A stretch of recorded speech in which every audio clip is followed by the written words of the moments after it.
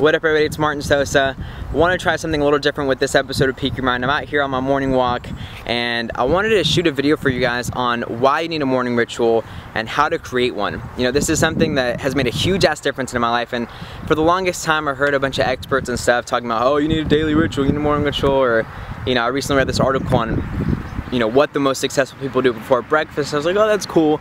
But it wasn't until recently they actually started applying it and adopting this habit and reaping the benefits of it. And dude, it's made such a difference in my life. And that's why I want to share this video with you, kind of break down some of the steps to creating one.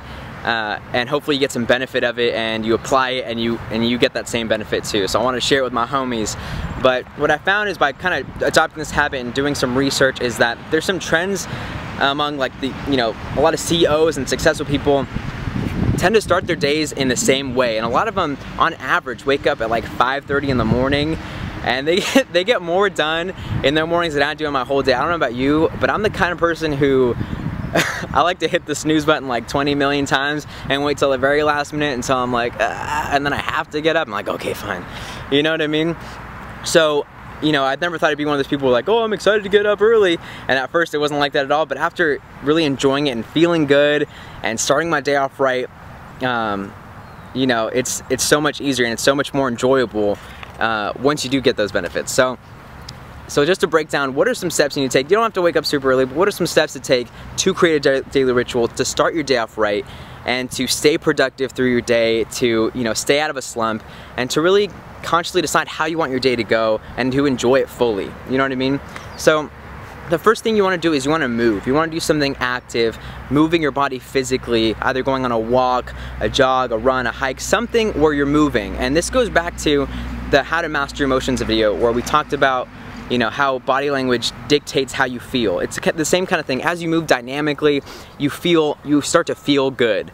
And it really sets you up for the next steps. And the next step you want to do is you want to focus on gratitude. And the real benefit to that is, as you focus on gratitude, what I like to do is I like to think about all the things I'm grateful for and really focus on them and feel them. Like I'll think about, you know, I'm so grateful for my family and so grateful to be happy and to be healthy and to have the opportunities I have, to have the friends that I have, and just all the blessings in my life. And I really like to focus on that, because what that does is it kind of creates this lens of gratitude. And as you go through your day and as you interact with other people and yourself and just your experience of life, you're seeing it through this lens of gratitude, and it's so much more enjoyable and fulfilling as you do that.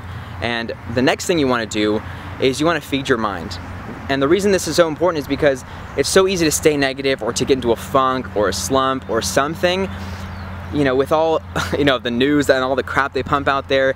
So what you want to do is you want to feed your mind some good shit. And what I like to do is I like to do affirmations. There's a few different ways to do it. I like to do affirmations, specifically I am statements. You know, I'll be on my run or on my walk or something, I'll be, you know, I am blessed, I am loved, I am handsome, I am intelligent, you know, I'm, you know, whatever it is, whatever you want to adopt. And as you do your affirmations, just while we're on the subject, is you really want to make sure you feel it and you own it and you believe it. Because a lot of times with affirmations, it's so easy to just be like, I am, and you don't really, you're like, fuck, that's not true, you know what I mean? You don't really feel it and believe it. So you want to, if you do that, if you decide to do affirmations, own it, believe it, feel it. And if you do, if you don't live in the middle of nowhere, odds are there's going to be other people around. There's some lady, you know, with a stroller and her baby right over there, and they're probably going to be like, dude, like, this person's a weirdo. But you have to honestly just not give a shit. You know, as you go through your thing, just don't care. And a quick little tip on that is, if it is kind of a thing, because I remember when I first started this, I was like, I'd be like out there, I'd be like, I am, and I'd notice somebody like, oh yeah, the song's really good. You know what I mean? But you just have to not care and just do your thing. And if it really bugs you, the best way to do it is put some headphones in, get some tunes bumping, and just tune everything else out.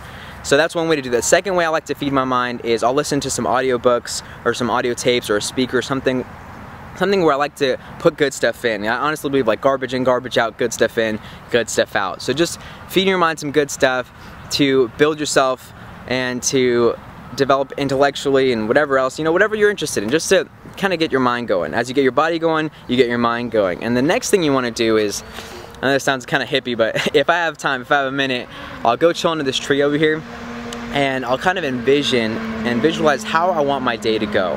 And, you know, I'll kind of do like the stress rehearsal of walking through how I want my interactions with people to be, how I want to, you know, feel and experience as I go, what do I want to get done, and a lot of times, it's really weird, but a lot of times my day actually goes how I envision it. And it's so freaking cool, and obviously there's unexpected things and there's challenges and stuff like that, but it's really cool, and I've really enjoyed that aspect of it, and just simply adopting this habit has made, honestly, just an epic difference in terms of feeling good, getting stuff done, being fulfilled, and being the best version of myself. So one more thing I want to touch on real quick before I end this video is that, you know, one of the biggest excuses that people make in terms of not starting a daily habit or not doing this is like, dude, I don't have time for that. You know what I mean? I got all this other shit to do. But I can tell you that was my excuse too, and I can tell you that just taking a little bit of time, it doesn't have to be a long ass time, just a little bit, maybe 15 minutes, just to yourself, to have that me time to fill up and to do something quick. It doesn't have to be complicated, it doesn't have to be these crazy intricate steps, but just something simple that gets you going. You know, I'll tell you a quick story. I was watching this interview on Oprah where she was interviewing Steven Tyler, and it was kind of this day in the life, and how he wakes up, how he starts his mornings off is he'll wake up every morning at like the butt crack. Dude gets up early. He gets up really early, and he'll go up, and he lives on this lake house, and he goes up to a second-story balcony, and he'll scream at the top of his lungs, and he'll jump into this ice-cold lake.